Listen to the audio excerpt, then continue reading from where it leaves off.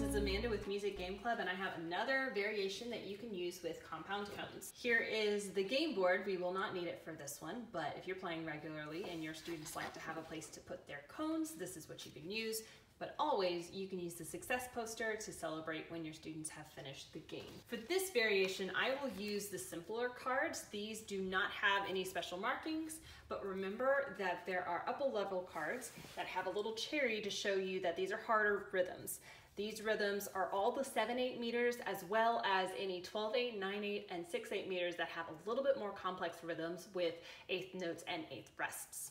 For the sake of this game though, I am doing the easiest cards, and this will be a great way to introduce your students to compound rhythms. They are not actually building cones in this one, unless they are creative and they want to, but if they are building cones, they're building them differently. What you do for this one is you're going to flip up a card, have your student count out this card. So this is 1, 2, 3, 4, 5, 6, and they will match a spoon to that card. Flip up another card. 1, 2, 3, 4, 5, 6. They will match a spoon to the card. And if you want to stack them to keep them all in the same place, you can. Here's another 1, 2, 3, 4, 5, 6.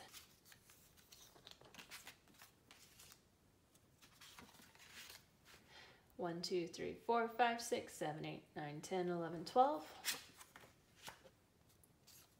So you can see this is a very easy, we're not building things, we're not combining rhythms, we are just helping the student learn how to identify the meter on the card. 1, 2, 3, 4, 5, 6.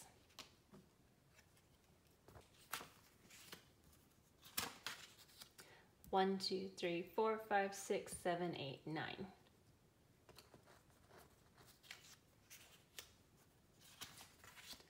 One, 2, 3, 4, 5, 6, 7, 8, 9.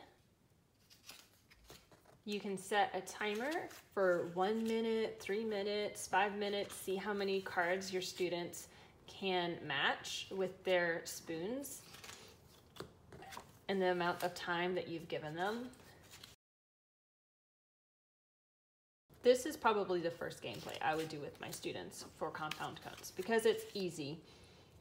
And then we can discuss like, okay, well, remember a dotted quarter note in compound rhythm gets 3 beats and a dotted half note gets 6 beats.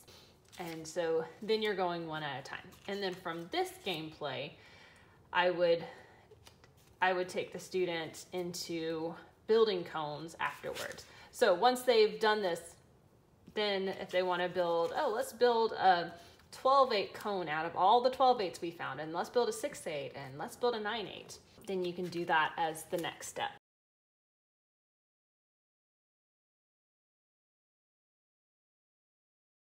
Okay, now they've built all their cones. So now, just for the fun of it, you're like, okay, let's mix and match. We need a top and a middle and a bottom.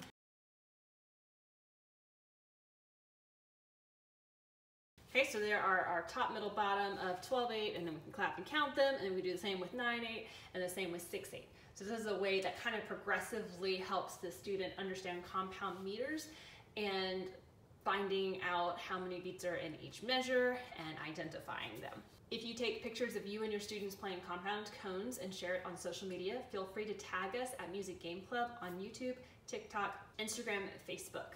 We hope y'all have fun.